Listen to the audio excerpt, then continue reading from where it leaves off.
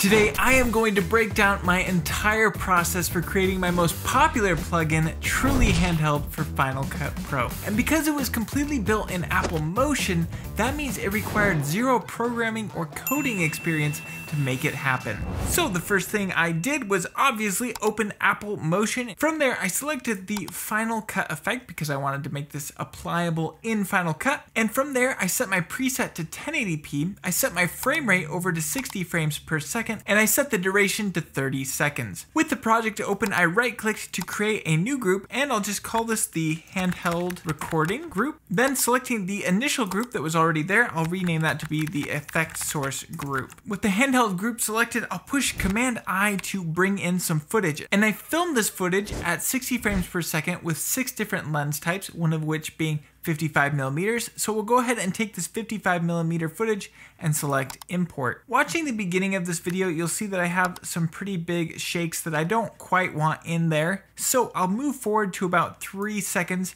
to get past those and push I. That's going to trim it down. Then we can just click and drag this over to the very beginning of the project. So it should start off a bit smoother now without having any of those really large shakes that you might first see. It was important to me that this was perfectly loopable. So to achieve that, we're gonna do something called ping-ponging a little bit later. But to first set that up, we're gonna wanna go over to 14 seconds and 59 frames and push O. That's going to trim it to exactly 15 seconds. If we zoom way in here, we can see at 14:59, there's still one more frame afterward. Moving to the very beginning of our scene, let's select the 55mm handheld footage, go up to Behaviors, Motion Tracking, and select Analyze Motion.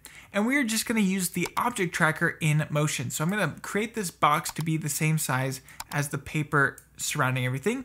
Then we'll go over to the inspector and we will push analyze. With that finished, you'll see that there are thousands of different keyframes here on the timeline. And in fact, if I push Command 8, we can see that Motion has created thousands of different keyframes because it's creating 60 keyframes for every second of video. And there's also multiple axes that it's working on. So there are a lot of keyframes here. And something to note is when you have this many keyframes in Motion, it actually can slow it down if you have the keyframe editor open. So I recommend that you close the keyframe editor unless you need it, which we will in a little bit, but we'll keep it closed for right now just to speed up performance a bit. Now that we've analyzed the motion, we can actually apply this motion data onto something. So selecting our effect source group, we'll actually go forward to the 15-second mark. So we'll go to 14:59 and we will push O to trim it down. And this is gonna be important because Motion can randomly add extra keyframes that you didn't originally intend if we don't trim it down. Now that we've done that, go up to Behaviors, Motion Tracking, and select Match Move. From there, we can drag the analyzed motion data into this well.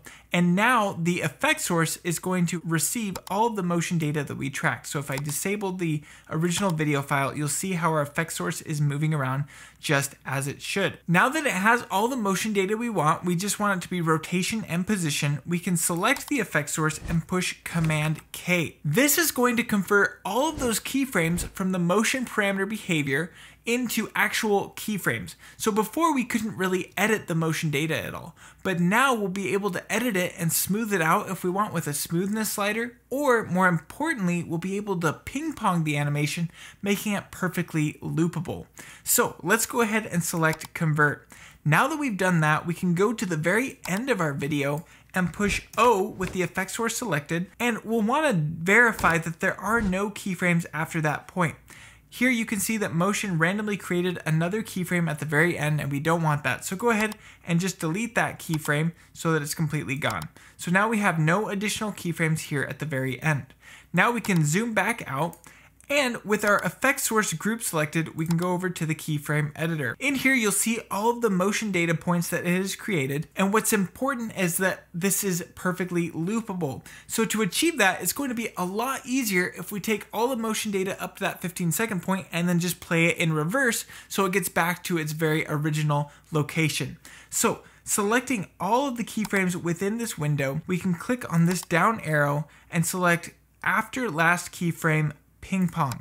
So now you'll see that Motion has created all these extra data points for us. And if we get to the very end of our video and we push play, you'll see how the motion is going to loop perfectly. Something you'll see is that there are actually black edges surrounding the effect source, and that is just because there is no extra video data over there on the edges. Originally, I created it so you could scale up to get past those black edges, but I was always annoyed at the fact that that would change the actual framing that I originally set up in my original shot. So I wanted to create the ability to repeat the edges of video, and I could not find a tutorial on how to do this. I know there are a lot of people that know how to do this, but everywhere I looked, there were no tutorials. So it took me a very long time to figure this one out on my own. I'm sure there are resources out there, I just could not find them. Otherwise, I would totally be linking to them. What you're going to do is select the effect source group, and it's very important that it is the group, not the original effect source. So selecting that effect source group,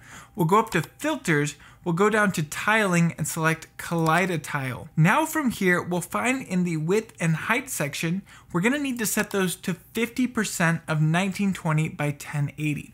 And that is because we are working with a 1920 by 1080 timeline. So we'll set this over to 960 by 540. And now that has shrunk down to be 50% of our original scale. Currently, our effect source is at 100%, and we need to shrink that down to fit within this Kaleidotile. So selecting that effect source, we're gonna set this down to 50%. So now it will fit inside of this Kaleidotile effect. But you'll notice that it's still not repeating the edges. And that is because this effect source group is actually scaled improperly. Currently, it is also scaled down 50% because if you go to the group settings, it doesn't have what's called a fixed resolution. So it's important that you check this box to be a fixed resolution, and now it's going to perfectly mimic the edges of your video. But you'll notice there is a very tiny seam here on the edges. So what I recommend is you actually take off a few pixels here. I'll set this to 958 by 538. And that will clean up those edges nicely. But the problem is we are still zoomed way out on this effect. So everything is just gonna shrink down and we're gonna have these weird repeating edges. So to bypass that, we select our effect source, we go to our properties, and now we need to actually increase the scale of this effect source back to its original scale. So let's go ahead and clear out any animation data that has been added to it. We'll reset that parameter.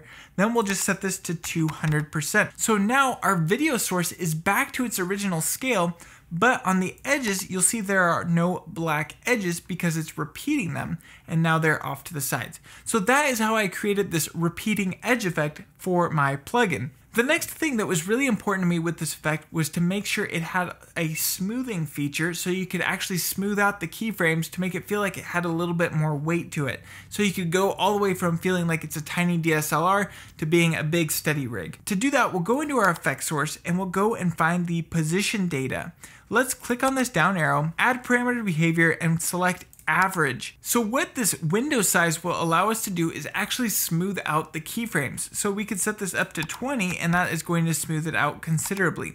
Now it's a little bit hard to see here in motion, but you definitely notice the effect in Final Cut Pro. So what we want to do is make it so we can publish this effect over into Final Cut. So going to the right side, we'll click this down arrow and select publish. Now if we go to our project, we can go into our project settings here and find the window size parameter has been published. Double click on that and we can actually rename this. So we'll just call this smoothness.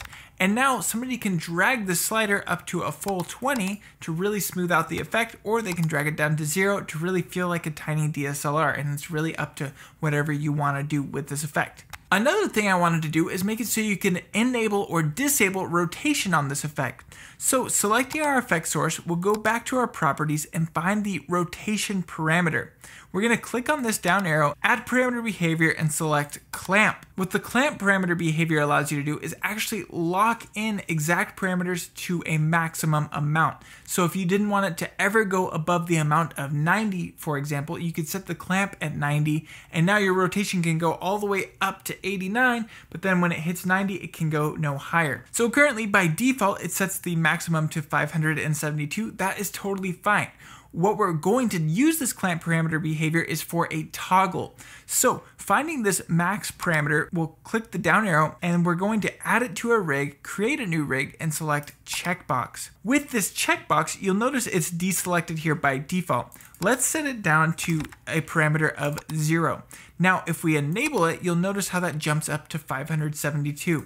When it's disabled, all the rotation parameters are going to be locked at 0. But when we enable it, it completely opens it because now the rotation can go all the way up to 572 degrees if it needed to. And if you wanted it to be even more, you could set that to 1000 or whatever you like, but the default is 572 in motion. Now we can go ahead and rename this checkbox to be Enable Rotation. And we will click on this down arrow and make sure it is published. So if we go to the project and go to the project settings here, we can see that we have our smoothness slider and our enable rotation slider. Another parameter I wanted to add to this was the ability to reverse which direction the actual handheld movement was going. Because naturally I was favoring a certain side on the video, and if somebody wanted to make it so they could favor the other side with the handheld motion, they could do that. So selecting the effect source, I went up to this down arrow and we're going to select negate. The negate parameter actually just completely reverses the numbers on the parameters you've selected. So rather than it being a positive X and Y movement, it would actually be a negative X and Y movement, thus shifting where I was actually favoring with the camera. In the negate parameter, we can click on this down arrow and make sure we publish that. And then we can go into our project settings, and in here we'll see we have the ability to negate it. And you can actually just change reverse direction or whatever you want to call that parameter behavior, and now that is fully toggleable in Final Cut Pro. So that is how I added some of the various parameters for the effect. But a question I get all the time is, how did I add the custom thumbnail for my effects? Now in Motion, it's very easy to add a custom thumbnail to something when it's an effect source. All I need to do is actually go into my Finder and click and drag whatever thumbnail I've created in any photo software onto the effect source. And now Motion will set that as the thumbnail. Now there are other ways to create thumbnails that are a little bit different for different motion types like titles and generators, but this is the easiest way for effect sources. Now I have everything in place, but there is one last very important step, and that is to tell Motion how long this animation needs to take to play out. Because Motion automatically stretches whatever timelines you create within it to fit within a Final Cut Pro timeline. So currently, if I were to apply this onto a 1 second clip, it would condense down the motion speed to 1 second, making it really fast and jittery, and the complete opposite of what we want. So to do that, we're gonna go to the very end of our project and push Shift M. That's gonna create this marker here. We can double click on that marker and change the type from standard over to project loop end. And so now Motion knows the loop point of this, and it's going to know the actual timing within Final Cut Pro. So now that we have all of this set up, we can push Command S to save it, and we can just call it whatever we like. I'm just gonna call it handheld tutorial and throw it into my tutorials category, but you can of course do whatever you like and push publish.